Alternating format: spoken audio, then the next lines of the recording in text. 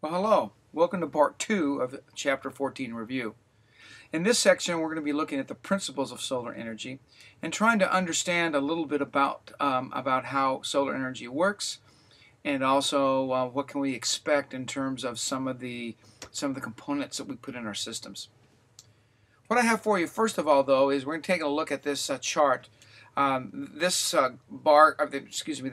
graph has to do with the amounts and kinds of light energy that hits our planet. If we take a look at this graph, you'll see that the ultraviolet range right here, that obviously allows us a certain amount of energy. If you take a look at the other end of the light spectrum, you'll notice that the infrared, which is responsible a lot for the heat part of light, is on that end. It's of a little bit lower form, but the vast majority of our energy comes from this middle part, which is visible light. The visible light, or the light that we can see, is really the one that's the most energetic. The other two are important, but the point I'm trying to make here are there different types, or three different types: infrared, visible, and ultraviolet. Visible being the most energetic. And when we know that, we also have to understand in this particular case that this energy, number one, is constant. As long as it's sunlight, as long as there is light hitting our planet, we're constantly being bombarded by photons. Those photons are creating or giving us an opportunity to make energy out of it. Just like plants make chemical energy, we can make electrical energy from those photons if we understand the principles behind it. Also, it's extremely abundant. It's been said that if we looked at 7 days worth of light, if we could only capture 2 full days of light, there's a good chance that we can meet our energy needs for the entire year for just 2 full days out of a 7-day week. It's also free. And last time I looked, Mr. Sun hasn't been sending us a bill. That's what we have PG&E for, by the way.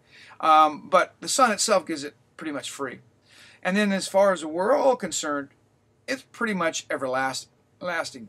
We're not necessarily going to see the end of it in our lifetime, at least we hope not anyway. But either will our families many generations from now. There are some things that we need to overcome when using solar energy. It's not extremely without problems. So we need to look at some of those as well. So when we take a look at some of the hurdles, first of all, we need to find some way of collecting it. So collection is one of those things that we kind of took took a cue from plants. Collection was, because you have to have a certain amount of surface area. Flat surface area works the best. We found, just like leaves and plants. And by collecting those photons as they hit, then we are at least halfway there into the actual conversion portion of it. The second part is we now need to convert it. By converting it, we can take all of that solar energy and convert it into possibly chemical energy or electrical energy. Again, looking at plants, they take the solar energy and using the process of photosynthesis within some very specialized thylakoids, they're able to convert that solar energy from the photons and convert it into chemical energy in actually making sugar or glucose molecules. And then we have a storage problem. Now, what plants do is they link up all of these glucose molecules into starches and into bonds, and that was their way to storing all of this chemical energy they make. Well, we have to do something a little bit differently in solar energy. We have all of this electrical energy. We got to store it some way, and currently right now the technology of choice are batteries. And batteries are great, but when you're talking about large amounts of opportunities for us to kind of store it, that means a lot of batteries, which also means in 10 or 15 years lots of waste, because all of a sudden now we got to take those batteries and recycle them, and that creates a problem in landfills. It creates a problem with getting rid of all the chemicals and the acids that are within batteries. And then lastly is, how cost effective can we be? Again, I talked in the first one a little bit about how it's important for us to be practical. Well, this is kind of where the rubber meets the road. Maybe we can make the conversions. Maybe we can do the storage. All of the pieces that's necessary. But if we can't if we can't make it affordable for people, then it's not going to be used. And then, of course, that technology is going to find some place in the waste bin. So it's important for us to make sure that it's cost effective and work on the practical side of things.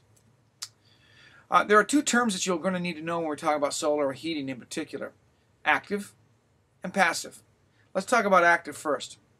When we talk about active systems, we're talking about systems that need energy. So they're going to need some sort of energy to power their systems, like moving water or air through pumps or blowers or fans. So the energy that we generate is going to cost us something in return because we're putting energy into it. The next part would be passive. Passive tends to use not so much the, I guess it's not very highly technical. You can have kind of low tech, but it's also relatively cheaper because we're talking about basically moving air and water through natural, for instance, convection currents, letting the sun maybe come through our big pane glass window somewhere facing south or west, and then maybe heating up the room. And as it does that, it creates differences within the room, which causes convection currents to move air or water from point A to point B. And it's doing it all at no cost to us, using physics, if you will, to kind of move the air and the temperatures around to rooms or other buildings. It doesn't cost us anything. So active means you got to put energy in the system. Passive, you let natural systems kind of take over. Now, when we take a look at these active or passive heating and cooling systems, you have to understand there are certain components to it. And sometimes it gets kind of confusing because sometimes in a passive or an active system, we may use passive as well as active systems to make it all work. For instance, the first one I want to talk about is this flat panel collector. The panel or the plate itself is passive, but to be able to get air and water to move through those pipes, you're going to need an active system to kind of push it along. So the plate itself is passive, what it does is passive, but the active portion kind of does the dirty work because it's got to move some of the air or the water or sometimes the oil through this flat plate. You'll see one in a few moments. So this one is kind of both. It is active / passive, but the plate itself is definitely passive. Now a water pump, because it takes energy to move the impellers on the inside, that is active. Blowers are kind of like a fan, and that is also active. Heat exchanger is a passive system, but to move the air or the water, it's going to take some active or using up some energy, like on a pump or a fan or a blower. But basically how this works on a heat exchanger is that you have a series of pipes and they're very close to each other.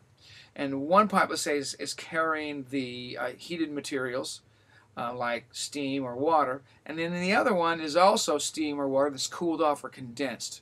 And as they pass by each other, they're exchanging heat from one pipe to another. As it does that, that just is kind of following some natural laws of physics. So the cool one gets warmer and the warm one gets cooler, so you have different gradients. And of course, another system that's passive is an improved insulation. Insulation is just like a blanket on your body when it's cold. It keeps heat and or cold in or out, depending on what it is you want. So it gives you an opportunity to use something relatively inexpensively to insulate your business, your home, or what have you, and do it passively.